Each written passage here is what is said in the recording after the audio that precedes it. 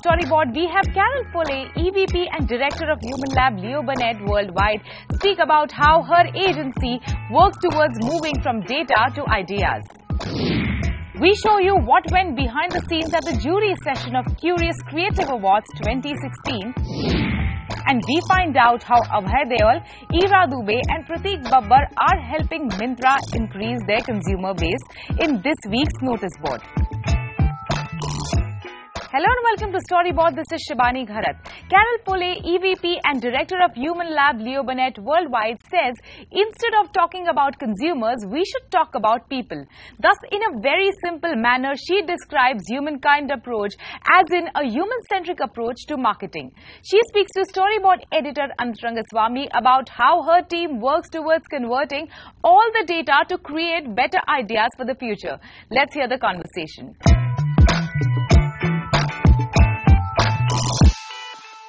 So, Carol, first let us know what you do at Leo Burnett for my viewers. Okay. Well, I and my team, which is called the Human Lab at Leo Burnett, try to take data and help that to inspire creativity. Right. So we try to move from data to ideas. We're not about evaluating creativity, we're about inspiring it and using all types of data, many of the new big data sources, some older forms of data, in order to bring some inspiration to our writers and artists who are creating campaigns. Right. Before we get to deeper questions, those of my viewers who haven't heard of humankind, can you just simplify humankind for them? Yes, humankind is a much more human-centric approach to marketing than what's been used in the past. So instead of talking about consumers, we talk about people. When we think about people, we think about understanding their behavior at a deep and human level. When we talk about a brand, we don't talk about a positioning, we think about it as a purpose, as a human purpose that a brand has. And when we think about advertising, we don't just think about making ads where we talk to people, but we think about engaging in what we call act creation, where people can participate in the creative process with us and become a part of the brand. And so we make these shifts from marketing terms to human terms in order to approach the whole process of marketing and advertising in a human-centric way. Carol, you've been in this business for, 40 years now? Yes, a little over 40 years. Yes, and now you've seen an age where there was little or no data to an age where we have a mountain of data. Yes. And you were doing the same thing in 1974 as you're doing today. How has this changed, and how has it changed for the marketer? Well, it's changed a great deal, both for good and for bad. Right. It has changed in the sense that obviously we have a lot of data, much more data. It used to be much harder to collect data. There wasn't as much of it. Now we have all kinds of digital and online capture of data, so we have huge streams of data available in real time at our fingertips. We also have, because of computers, we have the ability to analyze data very rapidly that we didn't have before. What used to take several weeks to analyze data or a study might only take a couple of hours today. And we can gather that data in real time and see things changing minute by minute in real time. So those have been some of the big changes in the data. I think along with that come some good things and some bad things. I mean, obviously the speed and availability of the data is good. I think the downside of it is that we often have too much data now and nobody quite knows what to look at or what to focus on, and we sometimes get lost in the richness of all the data we have. So being able to pinpoint where to go and what to look at and how to interpret it is much more important today because there's so much. No, part of the reasons why marketers are scared of data is because they don't have the patience to understand, what you can or cannot do with data, and they're intimidated by the mountain of data. Yes. So how do you help your clients understand that this is very important if used well?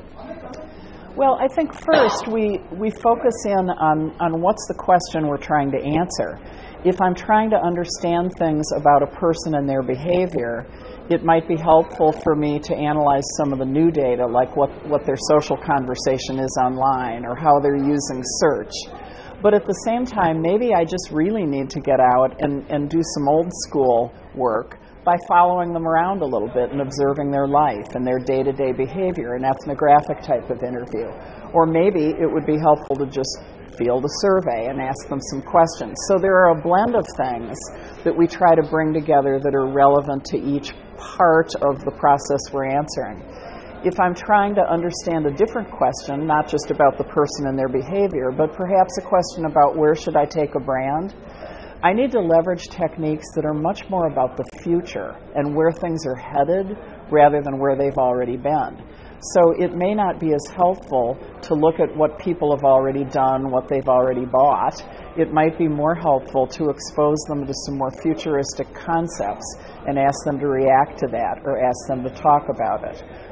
When we're trying to map the future, we often use many spatial mapping techniques where we've had people react to things and give us data, and we use architectural software techniques to plot that into space and begin to create a picture of what things could look like rather than what they already look like. So it depends. So I spend a little more time, you are spending a lot of time on trying to figure out where things are going rather than where they are. Absolutely. So tell us what you're doing with your prediction models across the world. So we're doing many things. We have a whole group that's doing predictive analytics. So off of how people are responding to various offers, purchase patterns in their scan shopper data, or looking at how they're searching or what they're talking about online, we can build predictive models that suggest, given what they've done, where they might be going. So that's one way. A second way would be to use survey research, which is a less modern technique. Survey research has been around for a long time. Absolutely. But we might use survey research, but instead of asking people about things that already exist, we talk about new things that futurists are talking about, and we ask people to react to some concepts and give us some ratings in a survey about that data. And so then what we can begin to do is take predictive modeling that's using the past to look forward, but couple it with some much more innovative survey questions to again paint that picture of the future. We very often leverage things like blue ocean strategy types of thinking to explore new ways to reimagine categories. But we do that with quantitative data rather than speculating about it. We actually bring quantitative data to bear on addressing that. Yeah. In India, typically marketers underspend on research. Mm-hmm. And what would you say to those big brands who are underspending in India for reasons one doesn't know? I mean, it's disproportionately low compared to any advanced market. Yeah. So why should they invest in data, and why should they invest in say, your lab? Well, I think one of the biggest reasons to invest in data today is because with the rapidness of change and just the acceleration of change, there's a great first mover advantage in markets, and particularly in markets like India where things are developing so rapidly and there's so much opportunity. This first mover advantage can really be fueled by a certain type of data. And it's often not helped very much by conventional things like the tracking study or the usage and attitude study, which of course are important to brands and necessary things to have. But in this day and age, they're necessary but not sufficient. Right. And so you need to really move into some of these newer predictive and futuristic techniques, which is what we've focused on because, of course, we're the ones that are trying to come up with new ideas and new ways to create purposes for brands that take brands into the future, that appeal to the next generation and that move forward. Wonderful. Good talking to you, Carol, and hope to see you back in India soon. Thank you. Thank you.